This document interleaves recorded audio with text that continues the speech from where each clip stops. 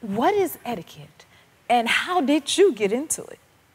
Do you know, etiquette is just about being kind and respectful to other people. If you think of it like that, it's really simple. And I'm sort of the etiquette ugly duckling, if you will, where I didn't grow up with formal etiquette, just a middle-class family from Sarasota, Florida, and I didn't even touch my first piece of silver until I was an adult.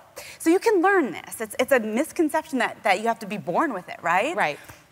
And I went to London for work, and I was so insecure. I had no idea which fork and knife, and it was actually my boyfriend, now husband, thankfully, at the time. Yep, thank you. Okay. Thankfully. And he told me, which is the last thing you want to hear, he said, you need an etiquette class.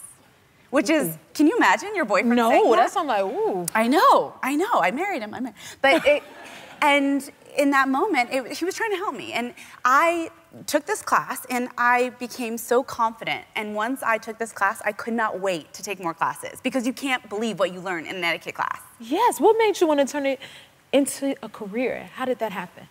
Well, you know, I trained in London under a former member of the Queen of England's household staff. So it was this is serious. And then I went to Swiss finishing school and I started inviting all of my friends. And they were learning and then they would invite somebody and they'd bring somebody.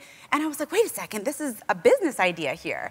And then I moved back to New York where we started the Plaza Hotel finishing program and wrote a few books and became the Downton Abbey official partner for the tour, and here I am. Oh my God. So thank you. Amazing. Thank you. And so where did you start with your etiquette? Where do you start with it? Where did the whole idea of etiquette come from? You know, etiquette is actually, my daughter, she thinks she started etiquette. This little girl, she's so funny. She's the manners police in my house.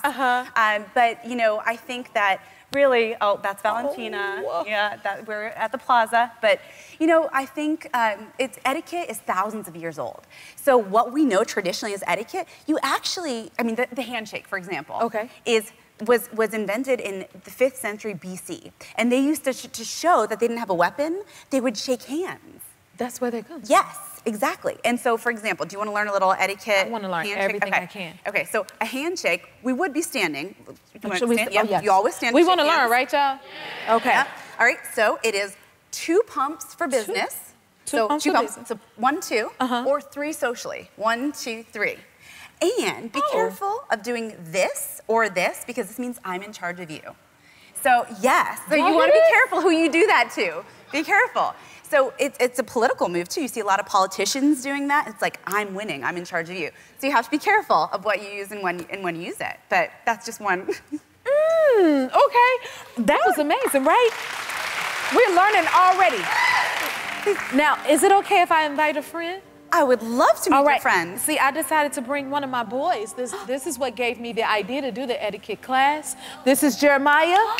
Hello, Jeremiah. How you doing? Hi, lovely to meet you. Welcome. I have to tell you, Myka, I have my son and like 7 of his cousins and friends, and this is one of them. And they're young men, and they're going out to a lot of places now. And so I was like, it's time for an etiquette class, guys. So this is where this idea came from. So we want to learn together. I love it. Well, welcome, Jeremiah. Well, okay, so I'll ask you both. What would you think, the moment you sit down, what's the first thing you might do at a table? Put the napkin on your lap. Yes. Yes. Amazing. So at a restaurant, the first thing you do is put that napkin in your lap. Interestingly, at a private home, you wait until the host puts it in their lap, and then you follow suit. But here's the best part about napkin etiquette.